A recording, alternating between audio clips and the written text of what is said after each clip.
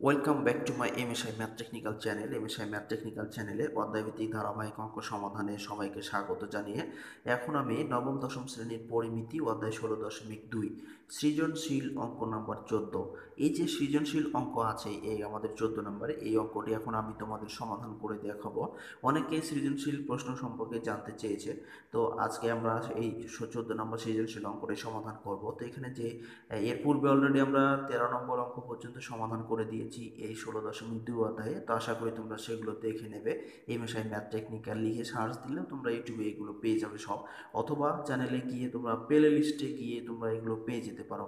এরপরে এই 14 নম্বর অঙ্কটি হচ্ছে, আয়তকার একটি ফুলের বাগানের দৈর্ঘ্য 150 মিটার এবং প্রস্থ 100 মিটার। বাগানটিকে পরিচর্যা করার জন্য ঠিক মাঝ দিয়ে 3 মিটার চওড়া দৈর্ঘ্য ও প্রস্থ বরাবর রাস্তা আছে। এটি হলো উদ্দীপক। এখান থেকে আমাদের 3টি প্রশ্নের সমাধান করতে হবে। তো কোন 3টি প্রশ্নের সমাধান করতে হবে এখন আমরা এটা দেখব। তো উদ্দীপকটা ভালো করে বুঝে নেওয়া দরকার। দৈর্ঘ্য 100 মিটার, 150 মিটার আর প্রস্থ 100 মিটার, এবং এটাকে পরিচর্যা করার জন্য ঠিক মাঝ বরাবর দৈর্ঘ্য এবং প্রস্থ বরাবর কি আছে, 3 মিটার চওড়া একটি রাস্তা আছে। 3 মিটার চওড়া একটি দৈর্ঘ্য ও প্রস্থ বরাবর রাস্তা আছে। এই কথার আলোকে 3টি প্রশ্নের উত্তর করতে হবে। তো প্রশ্ন 3টি হচ্ছে যে, উপরের তথ্যটি চিত্রের সাহায্যে সংক্ষিপ্ত বর্ণনা দাও। এই যে আমাদের উদ্দীপকের যে তথ্যগুলো আছে, এটি আমাদের চিত্র একে এর কিছু বর্ণনা দিতে হবে সংক্ষিপ্ত আকারে। আর খ নম্বরে আছে রাস্তার ক্ষেত্রফল নির্ণয় করো। 3 মিটার চওড়া যে রাস্তাটি ছিল এর ক্ষেত্রফল নির্ণয় করতে হবে। আর গ নম্বরে রাস্তাটি পাকা করতে 25 সেন্টিমিটার এবং দৈর্ঘ্য এবং 12.5 সেন্টিমিটার প্রস্থ বিশিষ্ট কয়টি ইটের প্রয়োজন হবে। এই রাস্তার যে ক্ষেত্রফলটা পাওয়া যাবে, এই রাস্তাটি পাকা করতে এই দৈর্ঘ্য প্রস্থের ইট কতটি লাগবে এটি আমাদের বের করতে হবে। তা আশা করি তোমরা দেখবে। আমরা এখন এই 3টি প্রশ্নের সমাধান করব। তো প্রথমে আমরা কয়ের চিত্রটি অঙ্কন করব। অঙ্কন করে কিছু সংক্ষিপ্ত বর্ণনা দিব। এই চিত্র থেকে আমরা বাকি 2টি প্রশ্নের সমাধান করব। দেখো তোমরা। তো তথ্যের আলোকে আমরা এখানে চিত্রটি অঙ্কন করছি। উপরে তথ্যগুলো চিত্রের মাধ্যমে দেখানো হলো। আমাদের বাগানটির দৈর্ঘ্য ছিল 150 মিটার, আমরা এটা ধরে নিলাম। দৈর্ঘ্য হচ্ছে 150 মিটার, আর প্রস্থ ছিল 100 মিটার। তো আমরা ধরে নিলাম এটা প্রস্থ এটা আমরা ধরে নিলাম 100 মিটার, এটা প্রস্থ, এটা 100 মিটার। তো দৈর্ঘ্য এবং প্রস্থ বরাবর 3 মিটার চওড়া রাস্তা আছে। তো এই দৈর্ঘ্য বরাবর হচ্ছে এইটা রাস্তা 3 মিটার করে, এটা একটা রাস্তা, এবং প্রস্থ বরাবর হচ্ছে এইটা 3 মিটার করে রাস্তা। তো এটি আসলে কয়ের উত্তর হয়ে গেল যে আমাদের এই দৈর্ঘ্য প্রস্থ বরাবর এবং দৈর্ঘ্য এবং প্রস্থ মিলে আমাদের চিত্রটি অঙ্কন করলাম। দৈর্ঘ্য 150 মিটার, প্রস্থ 100 মিটার, এর মাঝ দিয়ে দৈর্ঘ্যর মাঝ দিয়ে 3 মিটার চড়া একটি রাস্তা আছে এবং প্রস্থর মাঝ দিয়েও 3 মিটার চড়া একটি রাস্তা আছে। তোমরা দেখো খুব সুন্দর করে চিত্রটি অঙ্কন করে দিয়েছি। তো আশা করি তোমরা এই চিত্র থেকেই খুব সহজে এটি বুঝে নিতে পারবে। তো এখন আমরা ক্ষয়ের উত্তরটি বের করব। রাস্তার ক্ষেত্রফল, এই যে রাস্তাটি আছে এই রাস্তাটির ক্ষেত্রফল আমাদের বের করতে হবে। তো এখন আমরা এই রাস্তার ক্ষেত্রফলটি বের করব। ক্ষয়ে আমাদের প্রশ্নটি ছিল রাস্তাটির ক্ষেত্রফল নির্ণয় করতে হবে। তো আমরা খ নম্বর দিয়েছি, ক হতে পাই বাগানের দৈর্ঘ্য ছিল 150 মিটার। তাহলে বাগানের দৈর্ঘ্য 150 মিটার, আর বাগানের প্রস্থ ছিল 100 মিটার। তো আমরা জানি যে ক্ষেত্রফল এটি একটি আয়তক্ষেত্র। তো আয়তক্ষেত্র অর্থাৎ বাগানের ক্ষেত্রফল হবে তাহলে দৈর্ঘ্য গুণিত প্রস্থ। আমরা জানি আয়তক্ষেত্রের ক্ষেত্রফল দৈর্ঘ্য গুণিত প্রস্থ।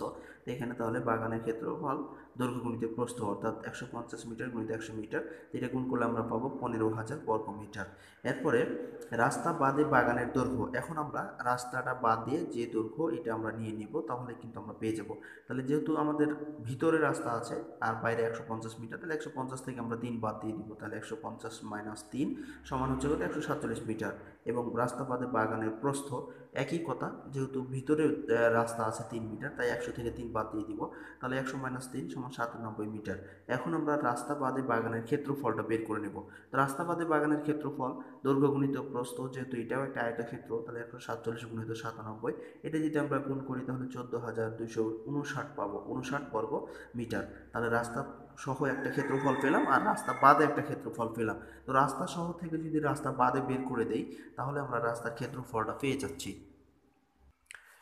অতএব রাস্তার ক্ষেত্রফল হবে, তাহলে আমরা রাস্তা শহর থেকে রাস্তা বাদ দিয়ে দিব, তাহলে রাস্তার ক্ষেত্রফল পেয়ে যাব, অর্থাৎ 15,000 থেকে 14,259 বাদ দিলে আমরা পাচ্ছি কত, 741 বর্গমিটার। এটি আসলে হয়ে গেল রাস্তার ক্ষেত্রফল। তো ক্ষয় আমাদের এই প্রশ্নটাই ছিল যে রাস্তার ক্ষেত্রফল নির্ণয় করো। খুবই সহজ, তোমরা যদি একটু মনোযোগ সহকারে দেখো তাহলে বুঝে নিতে পারবে। তো এটি আসলে রাস্তার ক্ষেত্রফল হয়ে গেল। এখন আমরা গয়ে যে আমাদের প্রশ্নটি আছে যে এই রাস্তার ক্ষেত্রফল অর্থাৎ 741 বর্গমিটার পাকা করতে আমাদের কতটি ইটের প্রয়োজন হবে। ইটের দৈর্ঘ্য আমাদের 25 সেন্টিমিটার এবং প্রস্থ হচ্ছে 12.5 সেন্টিমিটার। তো এখন আমরা এই প্রশ্নটি সমাধান করব যে কতটি ইটের প্রয়োজন হবে। গয়ের প্রশ্নে আমাদের রাস্তাটি পাকা করতে 25 সেন্টিমিটার দৈর্ঘ্য এবং 12.5 সেন্টিমিটার প্রস্থ বিশিষ্ট কয়টি ইটের প্রয়োজন হবে। তো ক্ষয় থেকে পাই, ক্ষয়ে আমাদের আমরা রাস্তার ক্ষেত্রফল পেয়েছিলাম যে 741 বর্গমিটার। তো এখানে ইটের দৈর্ঘ্য হচ্ছে 25 সেন্টিমিটার। যেহেতু আমাদের মিটারে বের করতে হবে, সেজন্য মানে আমাদের ক্ষেত্রফলটি মিটারে আছে, তাই আমরা এটাকে মিটারে করে নেব। তো মিটারে করলে কি করতে হবে, আমরা জানি 1 মিটার সমান 100 সেন্টিমিটার, এটা আমরা জানি।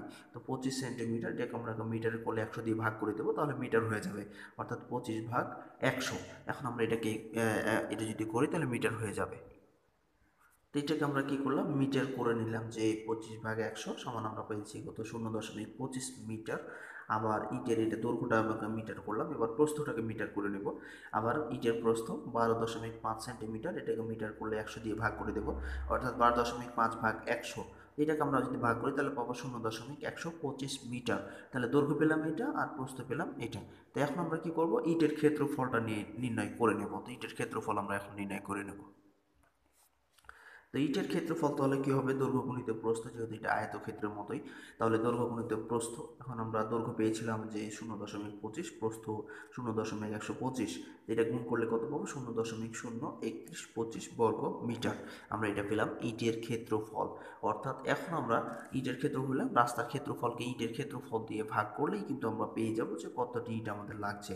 তো রাস্তার ক্ষেত্রফল হলো 741 বর্গ মিটার।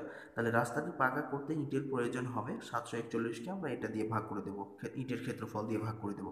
তো ইটের ক্ষেত্রফল দিয়ে আমরা এখানে ভাগ করেছি, 741 ভাগ কত, 0.03125। এখন আমরা এটা হিসাব করে নেব।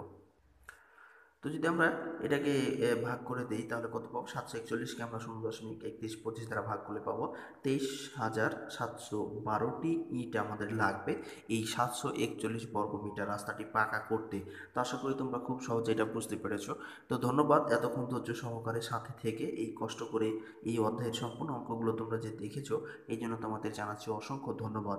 যদি তোমাদের আরও কোনো প্রশ্ন থেকে থাকে তাহলে অবশ্যই তোমরা কমেন্ট বক্সে লিখে জানাবে, এবং কোনো সমস্যা থাকে তাহলে তোমরা অবশ্যই কমেন্ট বক্সে লিখে জানাবে, আমরা সেটি সংশোধন করব বা আরও কিছু তোমাদেরকে সমাধান দেওয়ার চেষ্টা করব। তো ধন্যবাদ ধৈর্য সহকারে সাথে থাকার জন্য।